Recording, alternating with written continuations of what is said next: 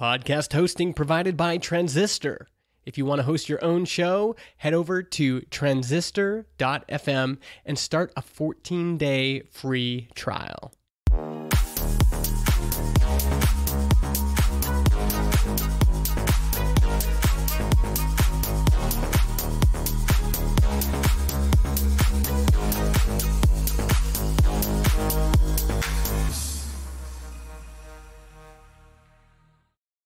Hello and welcome to another episode of the Regen Racing Podcast. I'm your host Dino, here once again with my offsider Nath. How you doing, Nath? Very well, thank you. Thank you for having me again.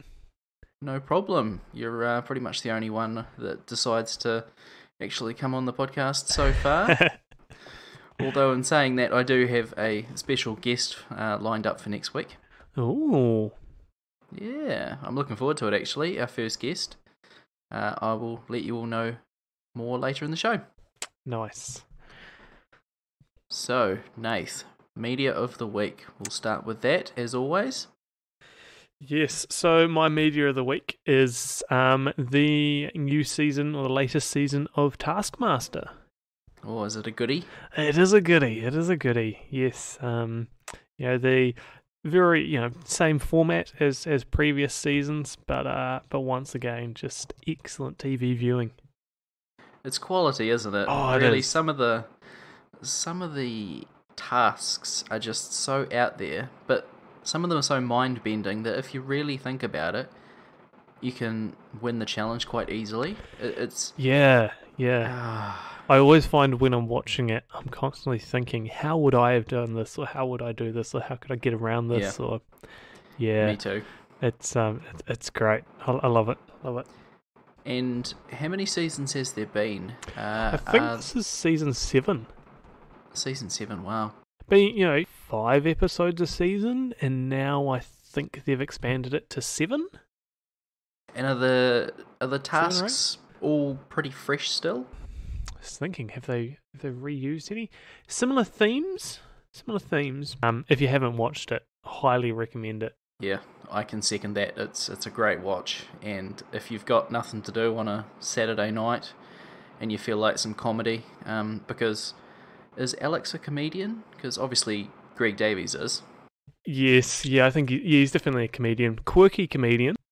And my one for media of the week is Several Stories High, which is a podcast by Nathaniel David Knox, and he is kind of he creates his own stories for the podcast, and they're a bit out there, they're a bit wacky, but I really recommend that. So he's a bit alternative, and some of the humour on the podcast is quite dry, but if you're into that, yeah, give it a go. Nice. Yeah. Is each episode a different story, or is there kind of an overarching? Some of them have part 1 and part 2, but they are all pretty much separate stories, yeah. Nice. I'll check it out. Now, into Formula E news. More Formula E news than you can shake a stick at. So, Alexander Albon will join Sebastian Buemi at Nissan for Season 5. What a signing this is going to be. So, if you don't know, Alexander Albon is currently second in the championship for Formula 2, and he is ahead of Lando Norris, who has a Formula 1 drive with McLaren next year already set up. So, I mean, this guy's quality, and Sebastian Buemi, Season 2 champion, I think it's really going to be one of those strong lineups that we'll see near the top. I think they'll be pushing, obviously, Nissan, the only Japanese manufacturer. So, eRacing 365 revealed back in June, that Alexander Albon was being considered for this. So they were on the case, obviously, and knew something was up.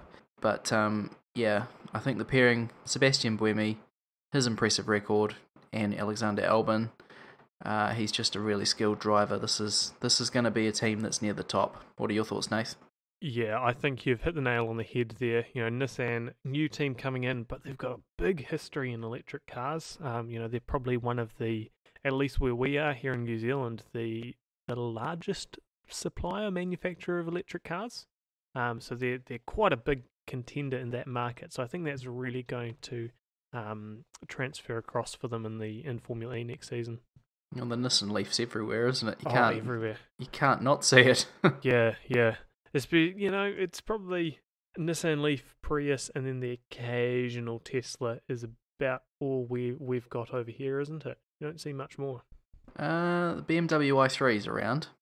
True. Yeah, no, yeah. Yeah. Apart from those, not really. Yeah. Yeah. So yeah, we're not going to see Tesla in Formula E for a while by the sounds of it, but Nissan and BMW, it will be interesting to see how they perform. Also, we see Jaguar has revealed its Gen 2 car. Nath, I thoughts on this one. I love it. The teams are really stepping it up on the livery game this season. It's just incredible.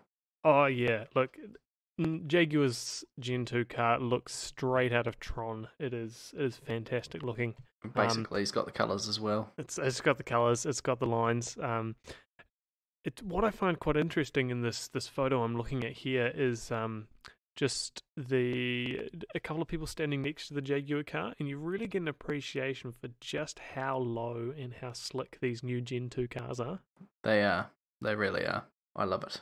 I think it's great. I think I can't wait. I think it's probably in my top 2, to be honest, so far. Virgin confirms it'll become an Audi customer for Season 5. Yeah. This is, well, it's news, but it's not really news to me or anyone else that actually follows Formula E. So if you've listened to this podcast for a wee while, you're probably aware that this was the worst kept news in the paddock, with DS being confirmed at Techeetah. Virgin has finally confirmed it, and it was really revealed back in January, so this has been around a while. Audi is going to be an incredible force this season, and Sam Bird with the car behind him, I'm looking forward to seeing this. Yeah, if I had to predict some early contenders now, Sam Bird in one of those Audis. Ooh. Yeah. So Sam Bird, he's been with the team Virgin Racing for 5 seasons. He's got an Audi powertrain, so he's got the team behind him. He's got, hopefully what we hope will be an incredibly quick car, like Season 4, behind him. It's going to be a pretty good match, and I'd like to see him win quite a few races. Have we got a co-driver confirmed, or the second driver at Virgin confirmed yet? No, but it does look like Robin Fraines is the favourite. Right. He has done I've seen his name around, so he has done some racing for Formula E before. I'm not sure what team, but he has been before. So he is looking like the best candidate at the moment to replace Alex Lynn. Excellent. And some news coming out of Venturi as well. Venturi backing female racing talent.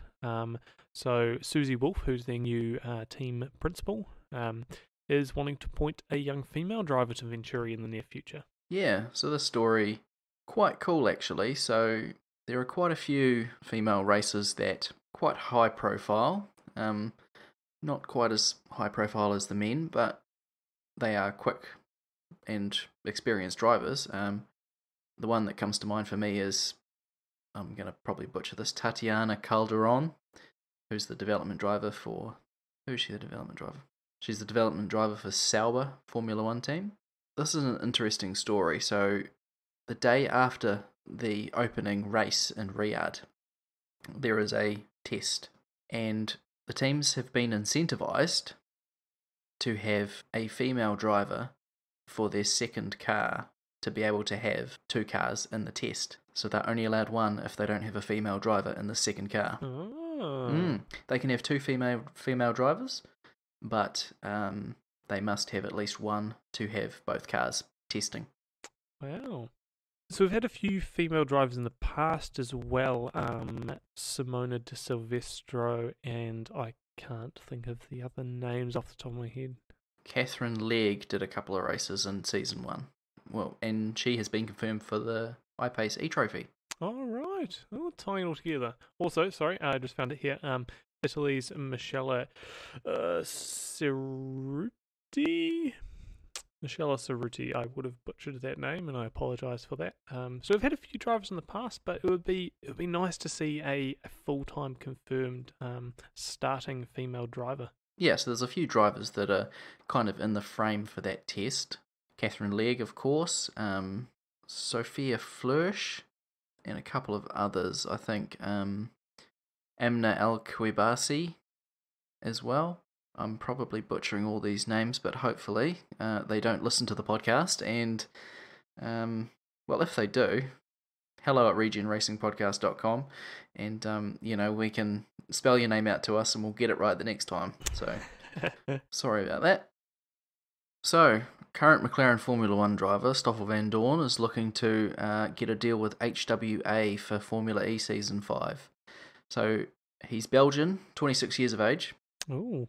And has recently lost his McLaren seat to Lando Norris, but is understood to have been in discussions with HWA, which they are a racing arm of Mercedes. And should he join HWA, he would likely partner the DTM title contender, Gary Paffett.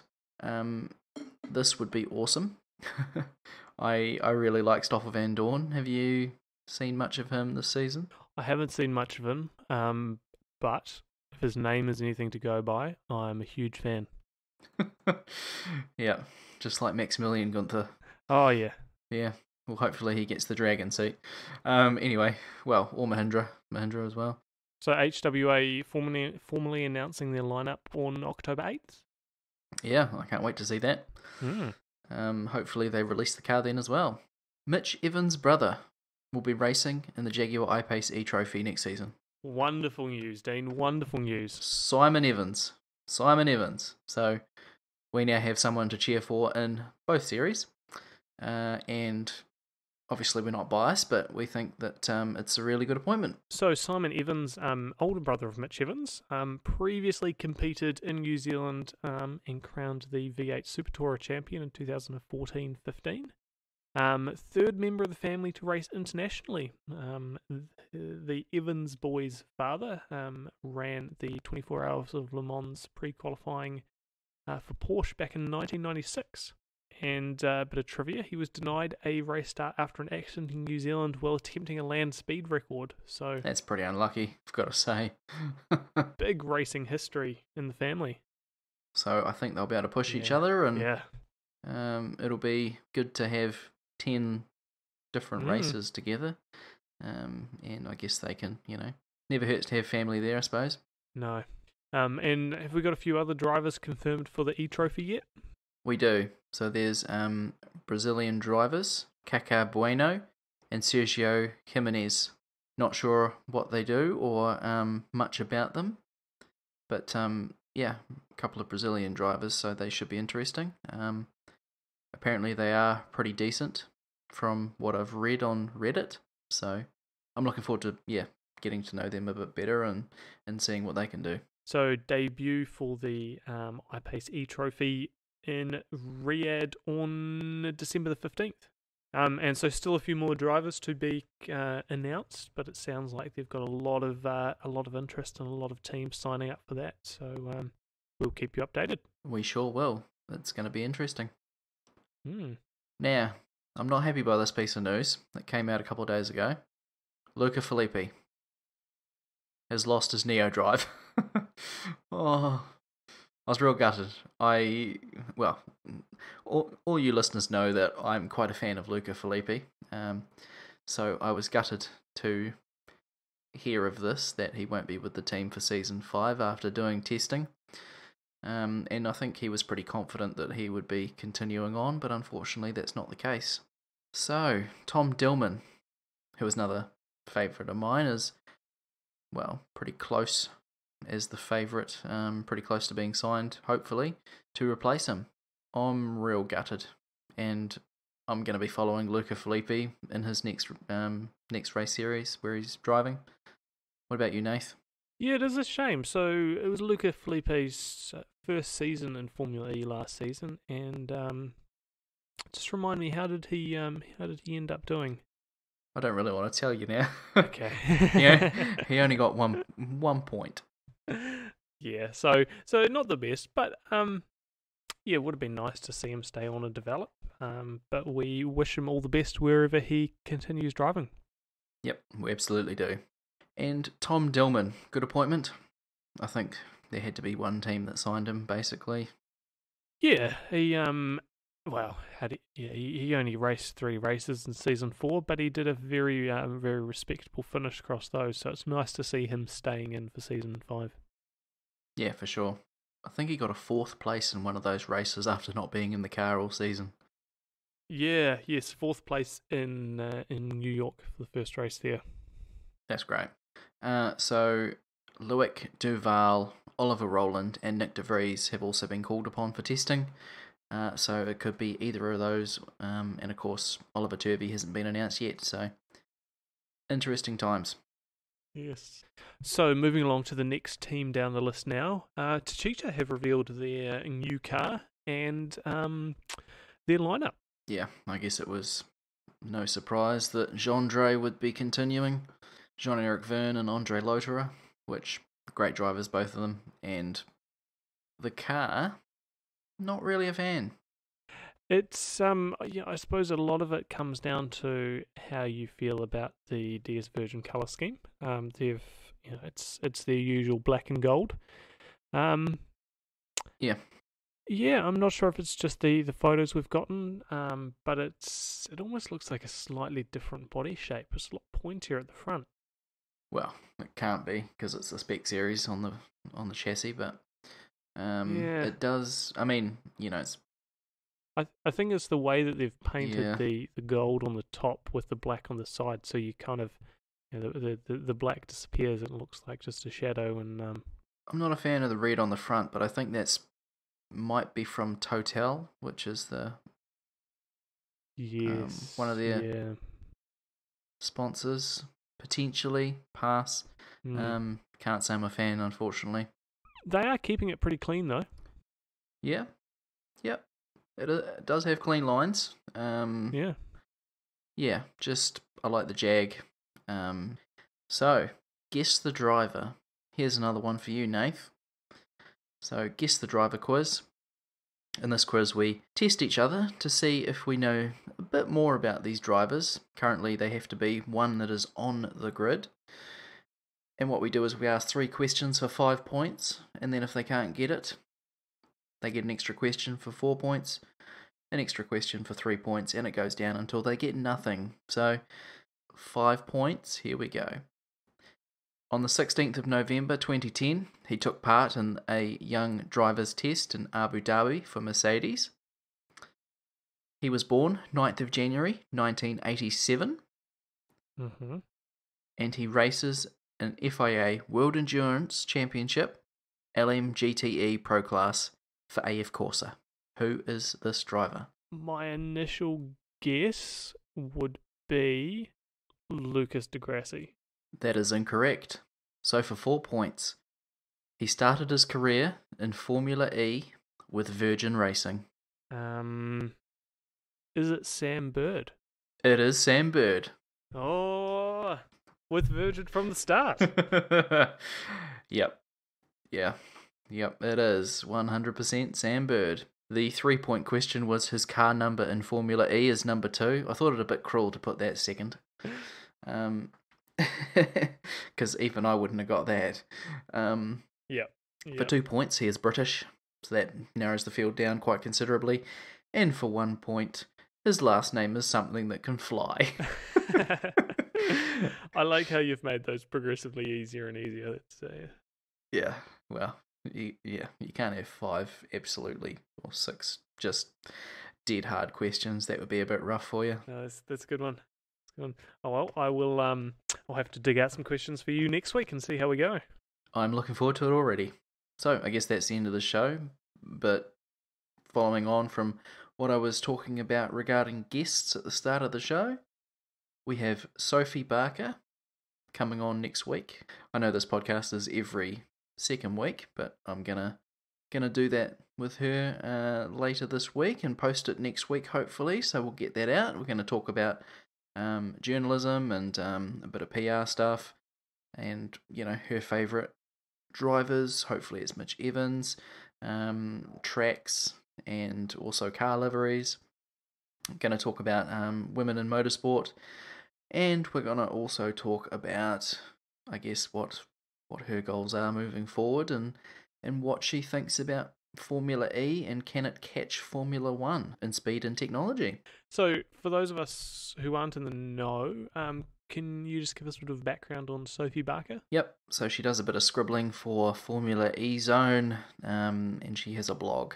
So, yep, she does a lot in the Clio Cup, but not so much in Formula E and Formula One, but there's lots of content on there as well. So, Excellent. looking forward to that. So stay tuned for that interview. That should be middle of next week. Wonderful. So, thank you for listening to us once again. You can find us on Facebook, Instagram, and Twitter as Regen Racing Podcast. And please, if you've got any feedback or questions, or just want to say hi, we'd love to hear from you. And so, flick us an email at hello@regenracingpodcast.com.